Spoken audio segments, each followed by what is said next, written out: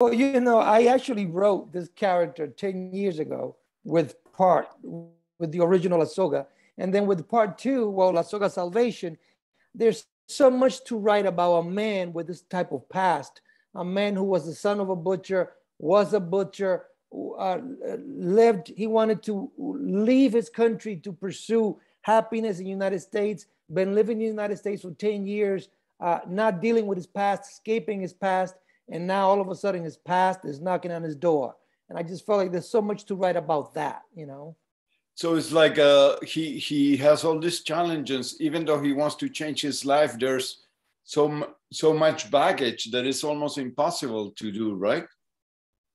Exactly. It's a man that is sort of afraid of his past, doesn't want to deal with his demons. So it's a conflicted character, which is what I love about the development of this character. And a man who's really, all he wants in life is love.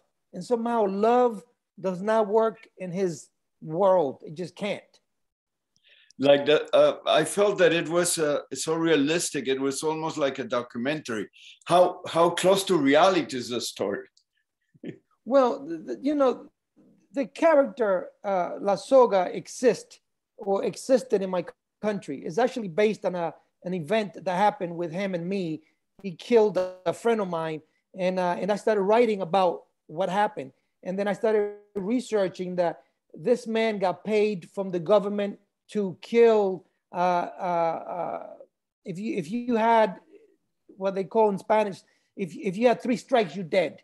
So I'm like, wow, man, this is interesting. So I started writing about that. And then all of a sudden, I'm like, what if he moved to the United States? And then when he comes to the United States, I basically just me as an artist taking the privilege to give him a story, but make it real to what is Latinos, what is Dominican, what is our culture, what is us speaking Spanglish, because it's not even English, it's Spanglish. It's a mix of Spanish and English. So that made it very real to our culture.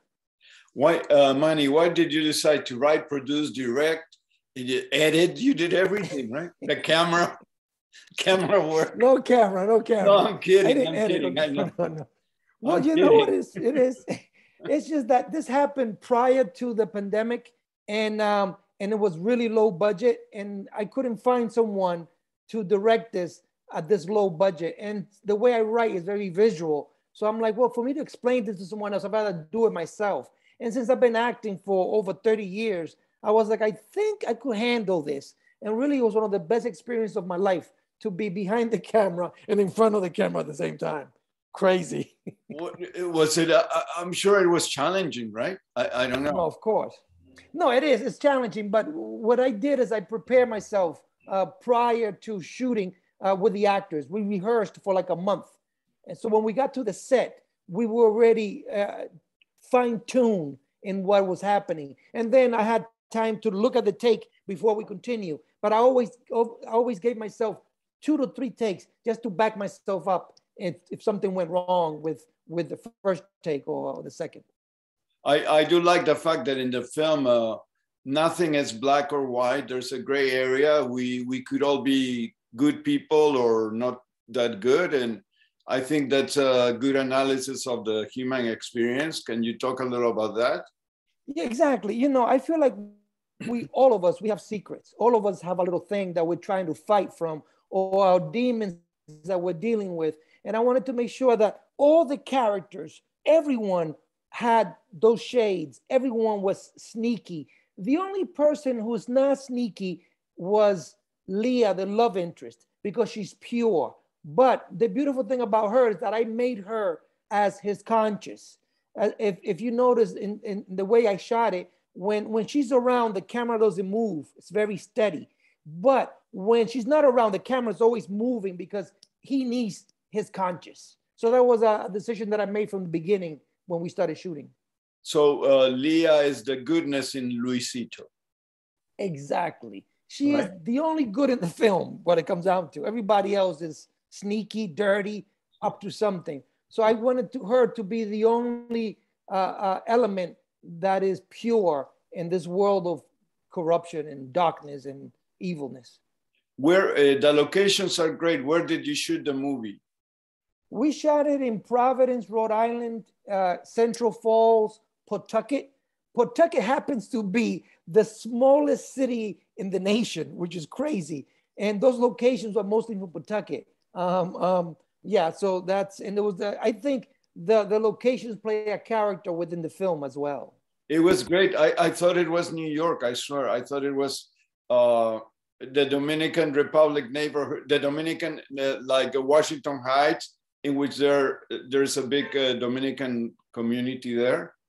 Well, you know what's funny? Actually, Providence is the second highest Dominican population in United States. It's Washington Heights, then Providence, then Lawrence, Massachusetts. But yeah, it's so that's why I wanted to sort of make him shoot it there, just because of that reason. A lot of Dominicans live there. I love the Dominican Republic. I've been there twice. It's great. Thank you. But you live here, right? Beautiful. I live in Washington Heights. But I live here. Cool. Yes. How cool. I have friends there too. So why did you decide to become, well, an actor? You've been an actor but you decided to direct just because you thought, let me do it. There's no budget. I want to tell the story the way I want to tell it. Exactly. Right? And plus I wrote it in a very specific way. And like I explained to you, I didn't want to go through that motion of explaining this to another director or friend of mine or whatever, especially on a low budget. I don't have time for any hiccups.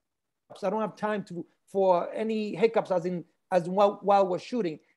So I decided to do it myself because I understood this character. I understood exactly what I wanted to see on the page. So that's what it worked out for me. One more question. I don't know if we are running out of time, but no, we have time. You have time. No worry, Guy. You good. What about the cast? All the guys are very real, very intense. They're real. Yeah, they are real. Yeah, real. Those dudes are not actors. Those dudes are not actors. But they're great. They're great. Thank you.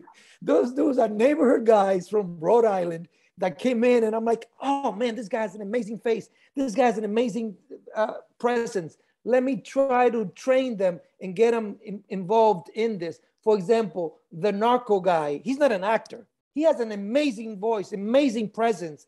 I worked with him for a whole entire month to get him for that moment as the narco, which is, I mean, to me, he steals the movie, you know. And the others are not actors as well. Those are just guys from the neighborhood that I'm like, I'm gonna work with this man to get him where I want him to get, and that's how it worked out. They did a great job. Have they seen the movie already? Some did, some haven't. Some are going to see it this coming Friday, the 28th. What would you like people to take from after the screening, after seeing your film? Well, I want them to sort of enjoy an hour and a half of a great film, enjoy a film of a sicario who happens to be Latino, who is not your badass badass Hollywood stereotypes that they make of Latinos. He's just a guy who's trying to get by. And I think that's the beauty of this guy. He's just a regular mojo who's looking for love, can't find it, but he's trying to survive. And any second, any corner, he could get killed, and he's not gonna have a flying cape or whatever to save him. Cool. Thank you so much, Manny, and congrats. Take care. Thank you so much. Take care. Muchas gracias. De nada. Un placer. Adiós.